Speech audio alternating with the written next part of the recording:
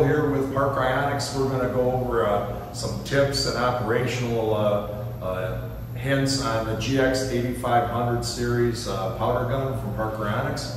And so what we're going to do is we're going to go ahead and first turn on the controller.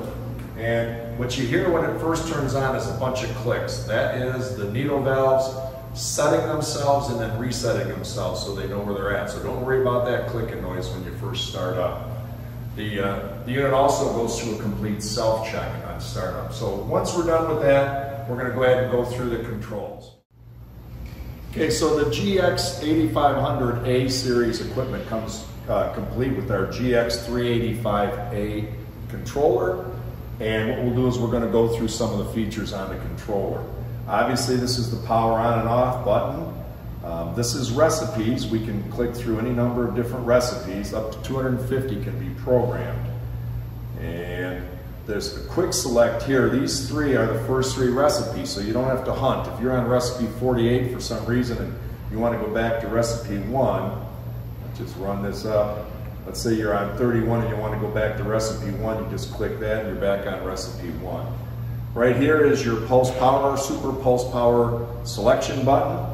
Your first choice is A mode, and that's for everything or almighty mode when you're spraying flat panels or non-complex shapes. The next selection is F for Faraday mode.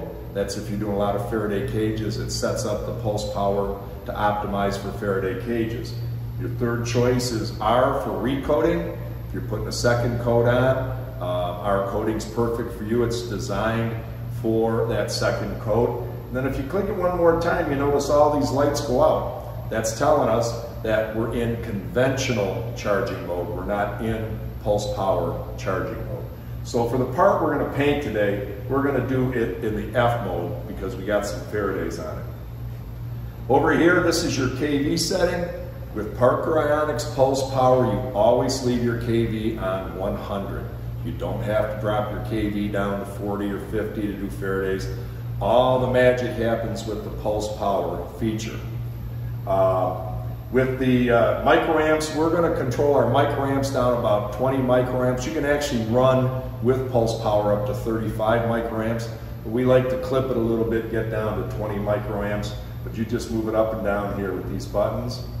Over here, we're in MPA mode, okay? You see the MPA is lit up. That means we're in independent main air and independent supplemental air mode.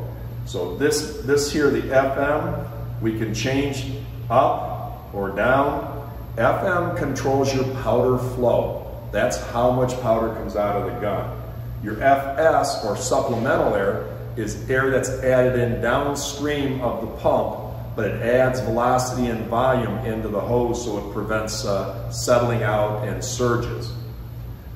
So we also have a purge mode here. This purges full line purge right from the pump all the way to the gun. It's not really recommended for white to black color changes. We still want you to do that the manual way. But if you start to see a little surging or any kind of issues, you hit that and that clears all the lines. So that's really it. My starting point that I like on the GX385A controller is about 0.1 on my main air, FM, and it's about 0.05 on my FS. That gets me what I consider to be a real nice powder cloud. And what we're going to do now next is show you what that powder cloud looks like and then what the various changes to FM and FS do to the spray pattern.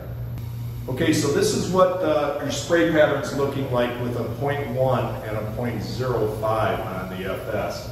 Nice gentle flow. I know it doesn't look like a lot of powder, but with pulse power, this is enough. You'll lay down powder very easily at this rate. Now we're going to take the gun up to 0.2 and show you double the powder flow. Okay, so now we're at 0.2.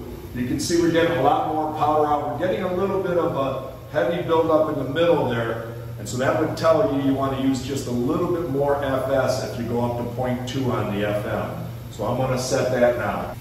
Okay, so we moved the FS up to 0.1 and you can see that we've lost that heaviness, a little bit of the heaviness in the middle.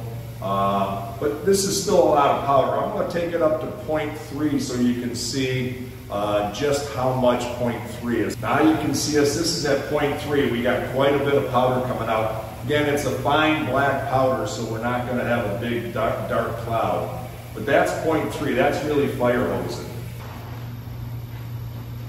Okay, I'm going to show you how much powder we lay down at that 0.3 setting here.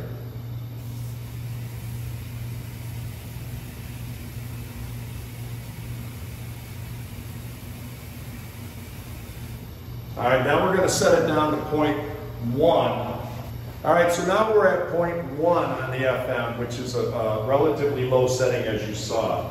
We're going to go ahead and apply powder now. So you can see we're depositing less, but you don't see a lot of powder blowing by here.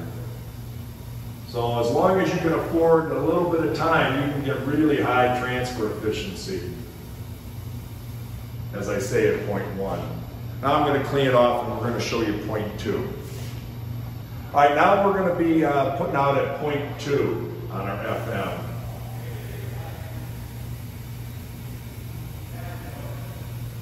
Now you can see a little bit more blow by our target. Not a lot, but a little bit more. But you can also see we're laying down powder a little bit quicker.